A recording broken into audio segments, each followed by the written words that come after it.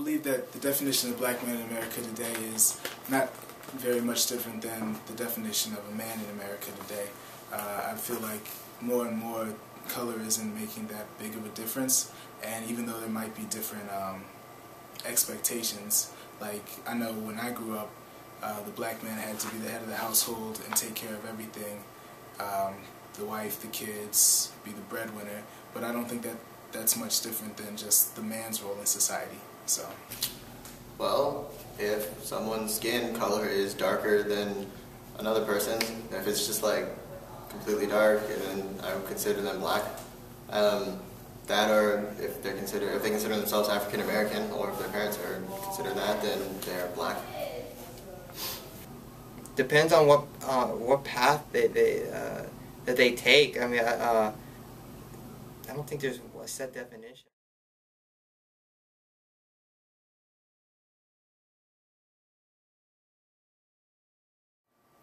Lil Wayne kind of is a role model for a lot of young men who don't have the most direct ways to be successful. So what they have to go through is, you know, drug dealing and things of that nature, and that's kind of what Wayne promotes through his music and things like that. Also, he shows that it's cool to be gangster, and you know, for some people that might be, but that's not the life for everybody. But that's just what he represents. I don't think he has any particularly good qualities. I think he's an awful rapper and doesn't stand for anything very good. All of his songs are pretty derogatory and pretty much rude, and they're not that good either, I would say, but that's my opinion. I don't necessarily agree with the messages that he conveys in his music. I don't think he necessarily needs a lot of the way his messages. I do think he's creative. I do think he's an innovator. I think he's in the world of hip hop. He's up there. I don't think he falls under like a legend status. But what he's put together, it's you know, for pop culture purposes. And he's a smart businessman. So. Okay. He's not, at least to me, he's not the stereotypical successful black man. He's made his success in being very eloquent. He is very well spoken. He kind of has a silliness to him, if you could say that. And in the black community, that's not exactly something that you see a lot of.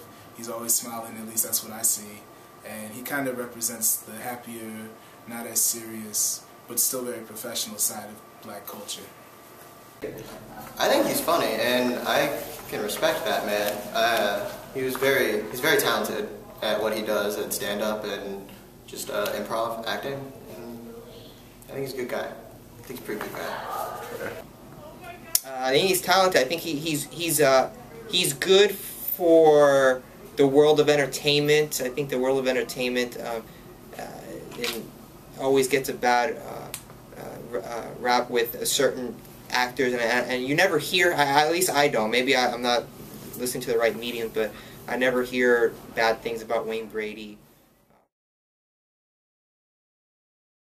As far as a representation of the black man in society, he fits the role pretty well in what I see as a black man.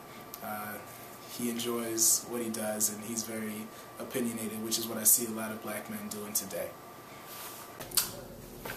Well, he's an amazing actor, that's for sure. I like how him in particular, if he wants to do something, he will do whatever it takes to do it. Like, if he wants something to be done in a movie, then he will do whatever he can to have it be done in the movie or part of his role in the movie. He will just try to do whatever he can to make it personal to him. He's that celebrity type. You do see him a lot at certain events, so he's the type he likes to show his face. But I don't know. I think he's another. I think he's another one that's good for entertainment. I personally, I've never heard anything. I've never seen him in a negative light. But again, that just may be me not following him. I've seen a lot of his movies, so from that thing, I think he's very talented. So President Obama is a good role model for young men who are trying to do something other than the Lil Waynes or the Samuel L. Jacksons, the Wayne Bradys, who can't be into entertainment but can still be successful in other realms of society. I think he's inspirational.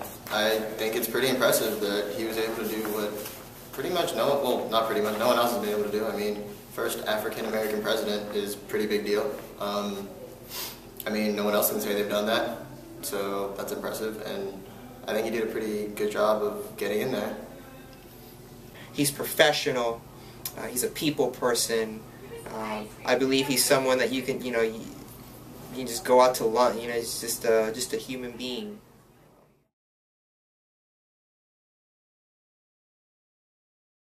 That's a very ambiguous type of title to put on anyone, because I don't really believe that black has a particular, this is black. All of those men are equally black in my eyes. They just represent different facets of the African-American society, if I can skirt the question that way. I would say society would probably say Lil Wayne or Samuel L. Jackson, just because of how outrageous they are and how people try to they're the most prominent in pop culture, so people will see them the most or listen to Lil Wayne. They'll listen to him in music a lot, or see Samuel L. Jackson in all these movies acting how society wants, or the media wants people to see black people as. But I would say that they're all equal. I mean, they're all black, so none of them are any blacker than the other. I don't know, I guess the stereotypical black person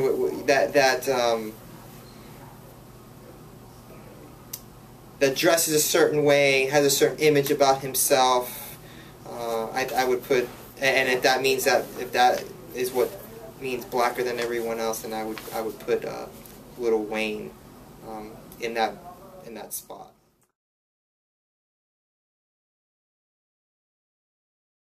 Now, like I said, there are different types of black men, just like there are different types of any man. There are the ones who are out there being very professional and kind of what society deems as the ideal man. Then there are those who didn't have the same opportunities to be successful in that way, and they found success in their own way. It's not a very good one, because, for example, if you were to ask someone about, you're walking down the street at night and you see a person, and if you say that they're a black person, and everyone, or maybe not everyone, I won't say that, but a good amount of people instantly say, I'm scared, or I'm worried, or I think I'm going to get mugged, or something like that. But, if they see another person, if they see a white person, they won't exactly think that. They'll just think, oh, that's normal, and just walk by. So I don't think it's a very good image, but that's my opinion. But yeah, the bottom line is there is a perception of black people. They're the ones that commit all the crimes. They're the ones that talk a certain way, or have certain jobs, and we need to get away from that. I think that's just a decision. Everyone, that's just a decision that those individuals decided to make. No, I don't think that's a good judge of character or a judge of anything, honestly, because, like I said, being black doesn't change, who you are. It really isn't something that should define us at all. No, I don't think that's very fair. I think that, I don't really see being blacker than anyone else as a real thing. The only thing that makes you black, in my opinion, is your skin color. The kind of person you are just depends on what you do, so I wouldn't exactly call that a trait that can be defined, but I think everyone should be given a fair chance. No, it's not. You asked me, who I think is blacker than, I said Lil Wayne, but, Lil Wayne is I mentioned he was a smart businessman. I believe he does things for a reason. It's not fair to judge. Everyone's, we always say everyone's different, but I really think that should be the way it is.